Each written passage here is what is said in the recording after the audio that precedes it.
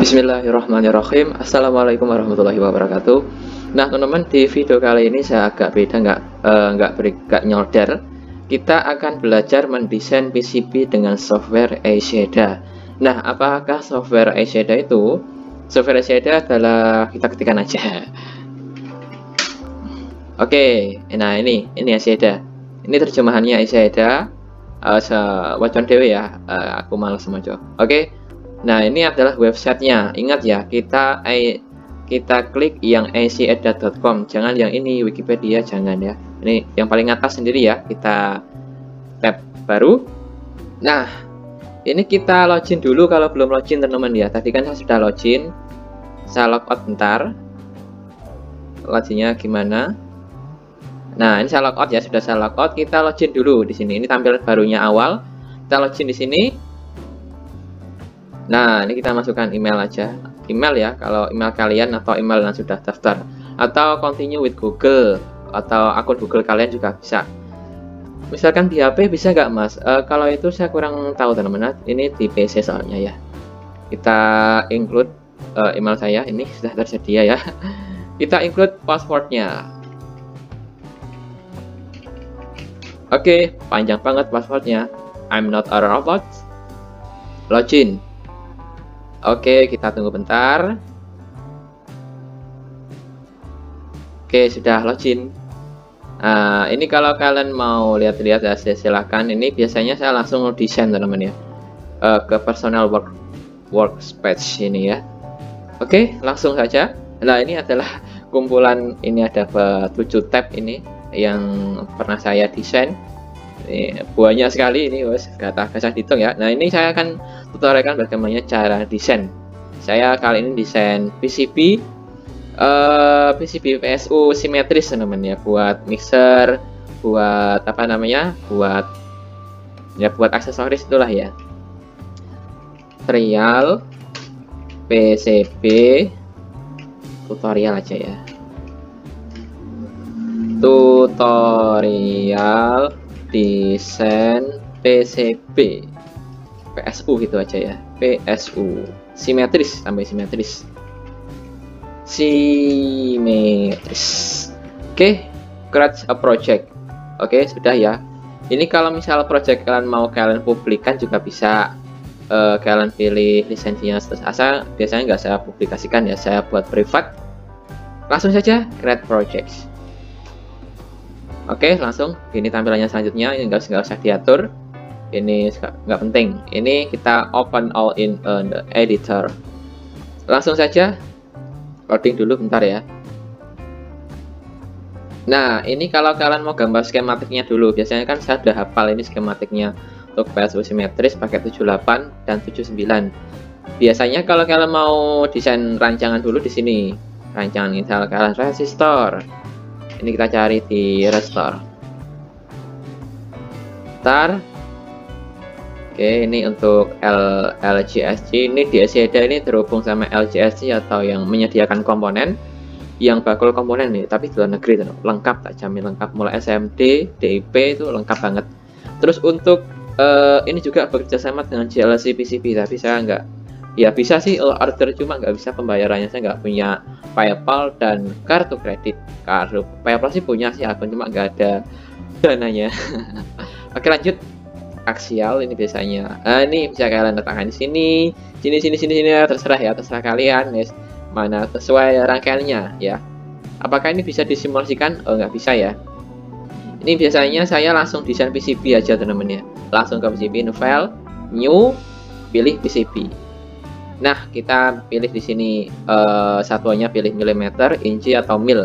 Ya, biasanya pakai milimeter ya. Ini nggak bisa satu layar, teman-teman. Kita satu layar, dia tetap 2 layar, nggak bisa ya.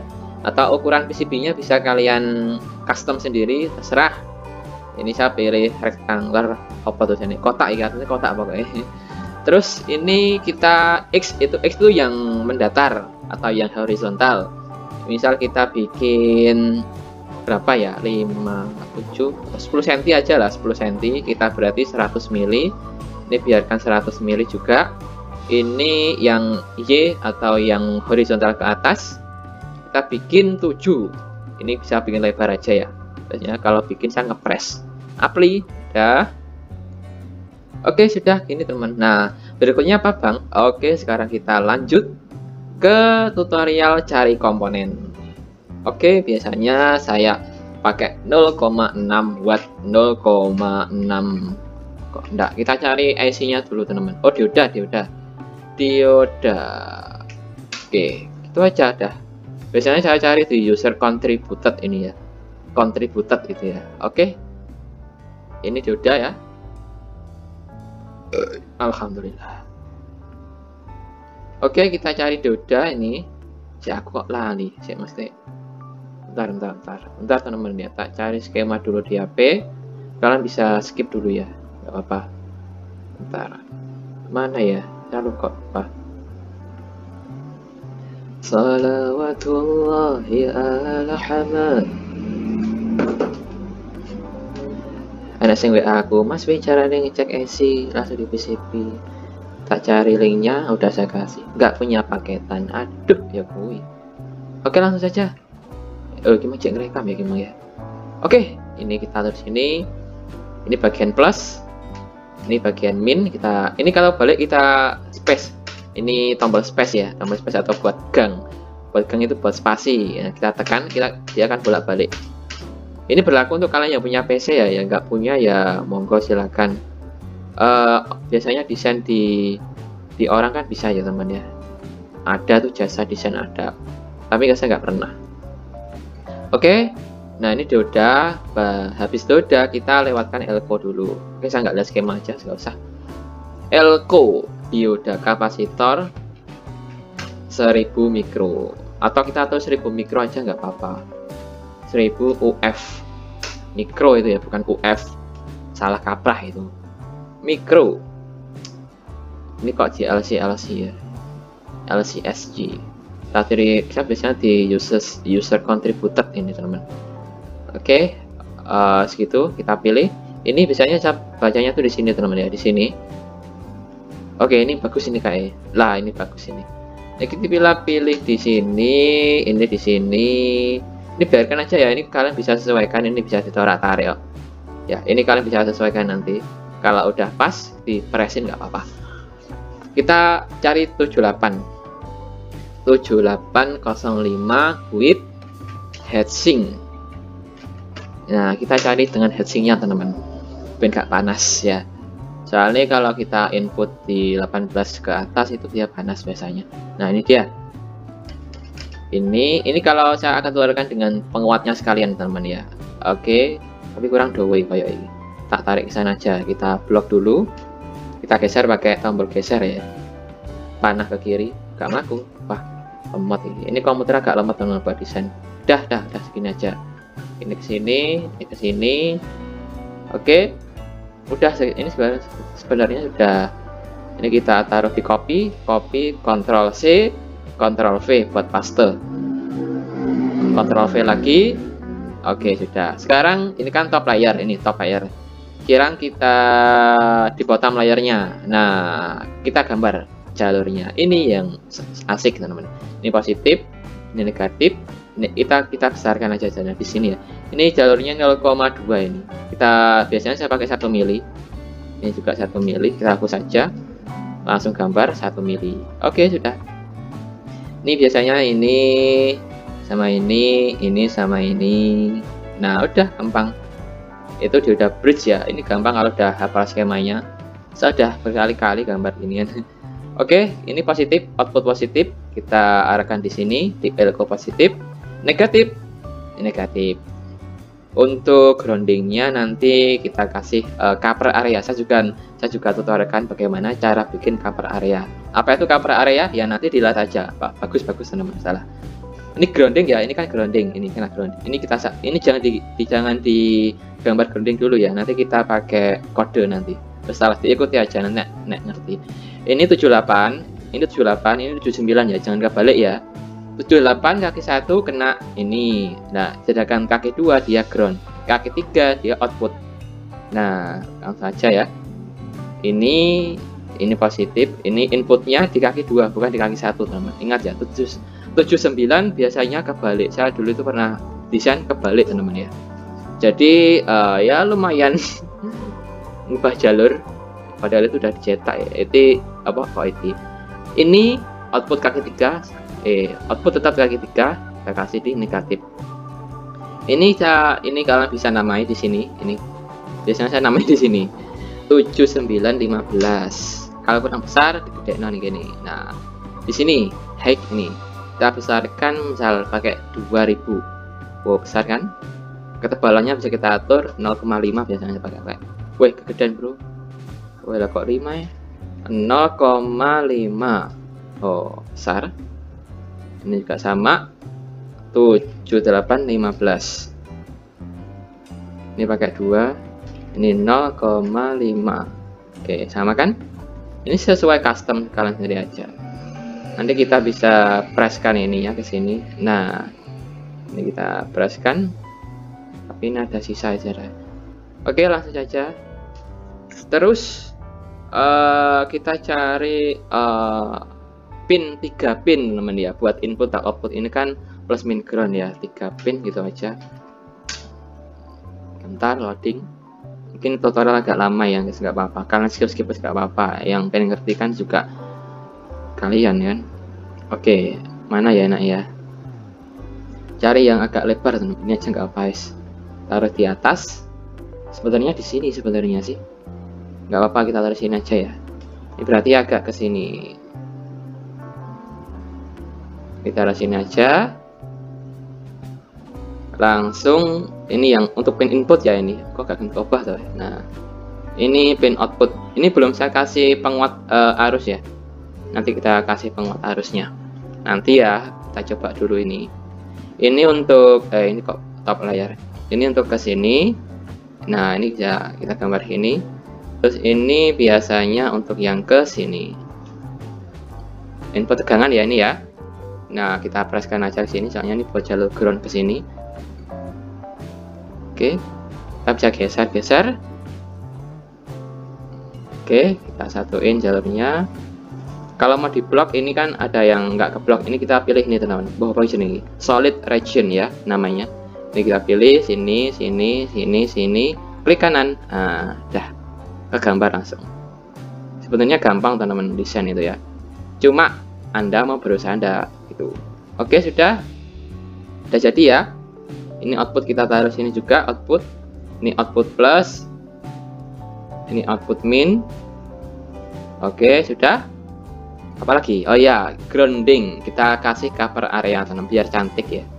Ini berapa kodenya? Ini kita kasih 100 saja. Ini di bagian sini ya. Net bukan net TV. 100. Kita copy. Ini juga kasih 100. Ini buat grounding ya teman-teman ya. Ini juga sama. Kita kasih 100, biasanya saya namai 100 itu. Ini juga 100, ini 100, ini 100, ini 100, ini juga 100. Oke, sudah. Kita cover area biar cantik ya jalurnya ya, biar tertutupi semua. Oke, ini cover area nih. Ini kalian bisa lihat kursornya, chopper area. Kita klik. Nah ini sebenarnya kalau kita desain itu di awal sudah ada nama grounding untuk masing-masing. Berhubung ini saya langsung PCB, jadi kita namai sendiri 100 gitu aja. Klik oke. Nah ini kursor ini merah ini, kita taruh sini di kelilingnya, di bottom ya, jangan di atasnya. Di bottom itu di layar apa, di bawah ya. Oke, kita klik kanan. Kalau sudah bentuk kotak ini, kita klik kanan, building cover area. Loh, itu biasanya saya gini teman-teman ya. Kita klik ini yang warna biru, klik. Nah, ini kita atur jarak renggangnya nih. Biasanya kalau saya kan cetak di dalam negeri di teman saya. Nah, itu kelemahannya dia nggak bisa nggak bisa presisi teman-teman. Nggak bisa gitu, nggak bisa. Di sini memang kelihatan bagus, tapi nanti kalau dicetak itu dia bakalan meluber. Maksudnya dia ada yang nyatu itu teman-teman. Maksud itu saya pernah itu pengalaman. Ini kita kasih 1 mili jaraknya. 1, klik sini. Nah dia kan makan 1 mili, ini jaraknya 1 mili. Dah cukup, jangan lebar-lebar ya. Oke, ini kita klik lagi. Ini kan masih gini. Nah ini kan ada tanda plus, belum ketutupi semua. Ini masih mode pad connectionnya masih spoke.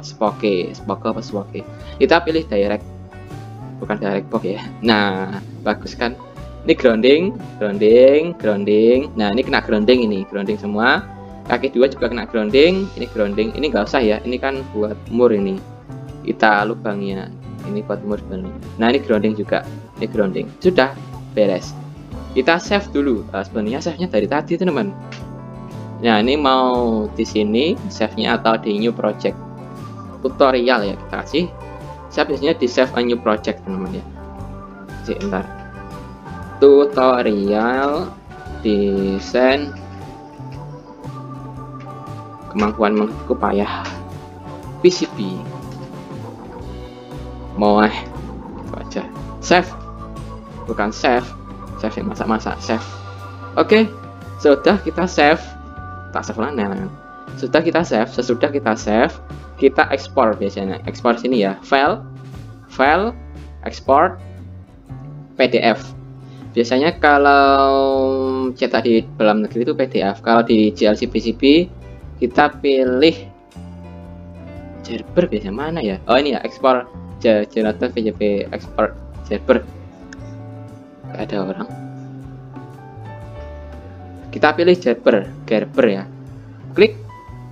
No, keep going. No. Nah, ini jadinya. Atau kita langsung order di order out JLC PCB juga bisa. Langsung ya. Berarti langsung ke sana. Ini kan dia bekerja sama dengan JLC PCB aslinya ya. Ini green, terserah ya. Ini atau mau lihat Gerbernya dulu juga nggak apa-apa. Kok gini ya? Masa saya nggak mungkin gini ya. Ntar, ini Gerber view, ini general Gerber. Ini kita unduh aja. Ya biasanya nggak biasa mengunduh Gerber. Kita cari di unduhan mana ya? Apa ini? Biasanya di bawah biasanya. Ini bukan PC saya, ini PC kerja saya ini. Ini ya? Oh, ini lu paling. Betul enggak? Saya kurang tahu kalau Gerber, teman-teman. Kita harus ekstrak dulu kalau nggak salah ya. Atau ini new PCB, tak namanya apa tadi ya, kita lihat Gerber. Oh ya betul, ini kita ekstrak dulu. Ini kita ekstrak dari lemot kamu tadi, ekstrak here. Gimana ekstraknya?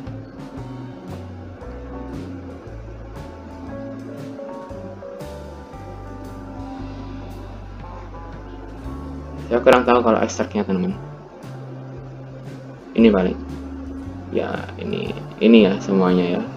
Udah ya, itu kalau cetak Gerber. Nanti lagi apa? Nah, kalau PDF kita ekspor PDF kayak tadi ya, file, ekspor PDF. Terus ini top layer, kita mau ekspor yang mana dulu? Top layer. Ini board outline itu board yang merah itu ya, ini merah ini, teman-teman. Ini kita biasanya kalau top itu di mirror, teman-teman. Kalau bottom enggak. Kalau teman saya itu enggak. Kita ekspor ya. Lumayan lemot. Kamu lagi lemot biasanya nih. Nah, ini dia biasanya. Oh iya, ini di unduhan, tetap di unduhan.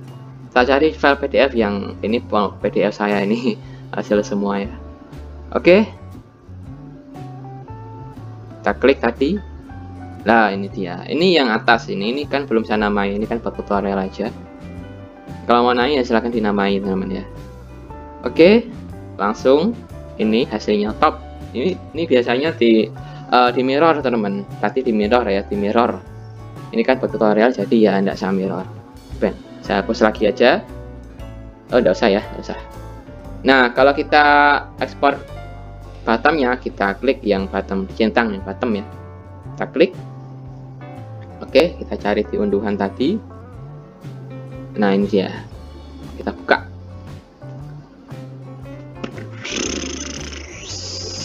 Oke, ini jadinya bottomnya, teman-teman. Cantik kan? Nah, ini padnya bisa kalian besarin, bisa kalian kecilin sesuai kaki PCB, kaki komponen kaki PCB. Oke, itu teman-teman. Nah, terus kalau mau lihat 3D-nya gimana? Oke ya, untuk 2D itu gambaran kayak hasil 2D-nya gini, teman-teman. Ini tuh di top layer. Ini yang bottom. Nah, ini bottom, cantik kan? Kita lihat 3D-nya. Ini 3D, ini gambar tulisan 3D ya, teman. Nah, ini sudah ada 3D-nya teman-teman ya, alhamdulillah. Biasanya belum ada. Biasanya ya. Ini kalau kita mau kasih 3D bisa. Ini dioda, kita klik. Nah, ini ada 3D model ini di samping kanan ini.